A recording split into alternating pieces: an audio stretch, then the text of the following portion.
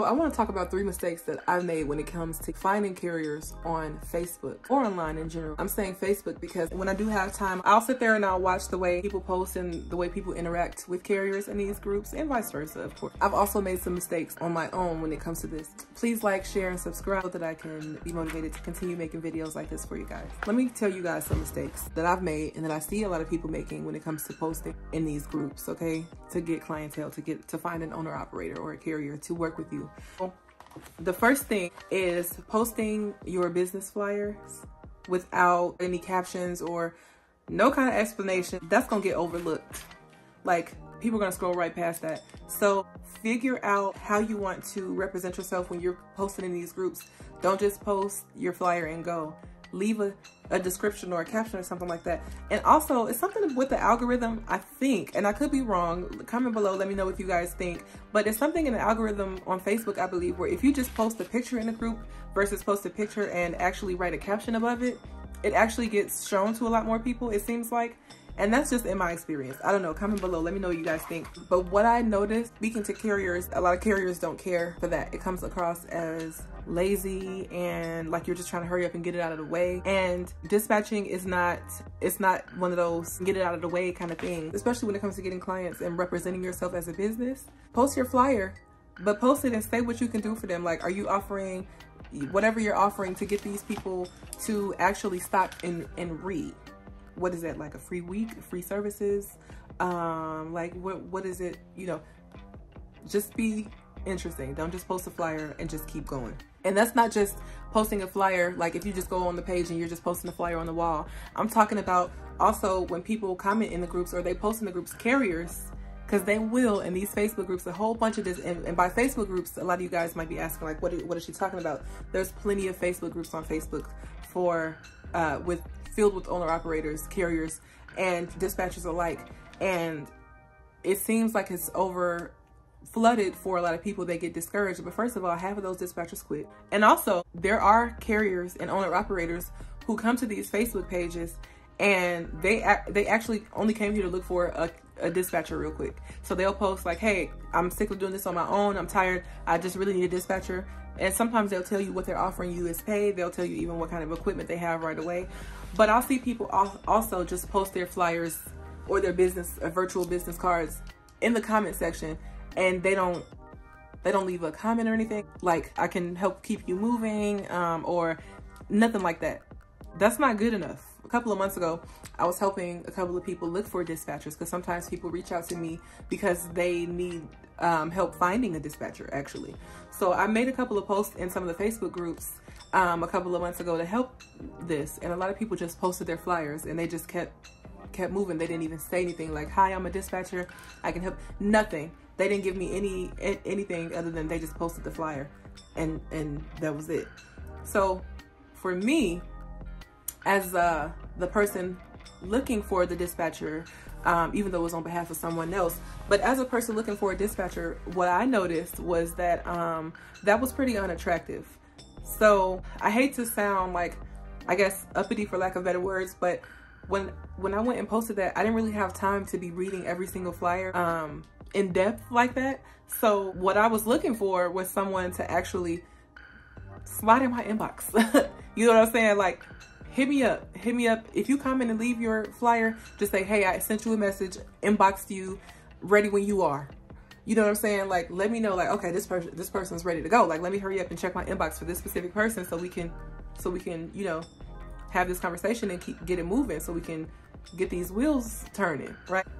A couple of people actually slid in my inbox, and once I responded to them, they just called me. And to some people that might be or feel inappropriate, but if you're trying to get to the bag, scare money don't make money. So I really kind of enjoyed the people that reached out to me and called me first. I was able to have a conversation with them right away. And if you don't feel comfortable reaching out to someone and calling them, give them your phone number. Like, reach out to them and tell them, this is my phone number and my flyer, and then we can talk. You know, I know a lot of you guys have your phone number on the flyer, but half the time ain't nobody clicking those flyers to see the phone number, okay? It was a pretty long explanation, but I just wanted to let you guys know, just don't make that rookie mistake. And it also looks like you're lacking confidence. And I know it's like, just from posting the flyer without saying nothing, like, yeah, The next thing, number 2. So the second mistake that I made is taking it personally when a carrier didn't choose me. I see a lot of you guys doing that as well, and no hard feelings to you guys, because especially a lot of us are in business for the first time. When it comes to this dispatching thing, I know this was my first business. Being that it was my first business, I did kind of take it personally because I worked so hard on my business when I did all this, gathered all this information, did all this work for a carrier, and they didn't choose me. They didn't reach back out to me or whatever it may be. And so that's a really big mistake because it wastes time and energy. And I know some people are gonna be like, oh, here we go with this energy stuff. I'm gonna get off my energy soapbox in a second, but let me tell you how when you sit here and harp on the negative, it literally wastes space for you to make room for the things that you want. Like, you're sitting here talking about stuff, oh, I don't want this, I don't got time for this. First of all, it's business, yes you do.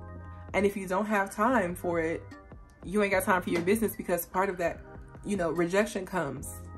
And so if you're beating yourself up about it, and if you're wasting all this time and this energy on it, you're not gonna have time to actually reach out to the people who may actually need you and could use your services.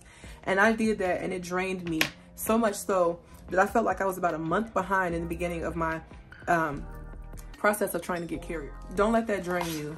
If somebody don't choose you, it probably wasn't. Everything happens for a reason. I don't know, maybe not everybody believes that, but move on. Next mistake that I made was not picking up the phone to communicate after advertising, or trying to do all my communicating via text or email.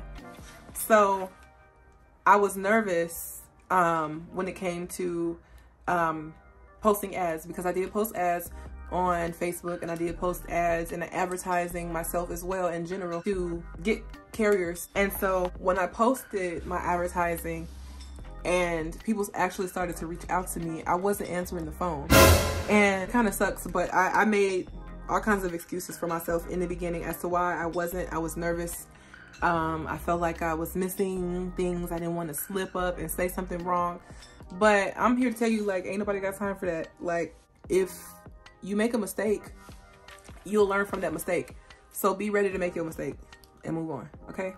So answer the phone. Don't be like me. That's a mistake that I made for sure. And also trying to do all of my communicating via text and email because I was too anxious to say something or sound dumb or sound a certain way or whatever. And I tried to communicate via text and email. And a lot of these carriers, some of them are older, and like, they don't want to be texting you back and forth, and a lot of them don't even check their email like that. So nobody has time for missing out on money or clientele because you won't pick up the phone. And I see a lot of you guys doing that as well. I hear a lot of you guys doing it. I read a lot of you guys doing it, actually, because people email me all the time, or I'll do a consultation with someone and they'll mention that they have done that. Pick up the phone. Be confident. You're a business owner. This is your business. Be confident. Do what you got to do.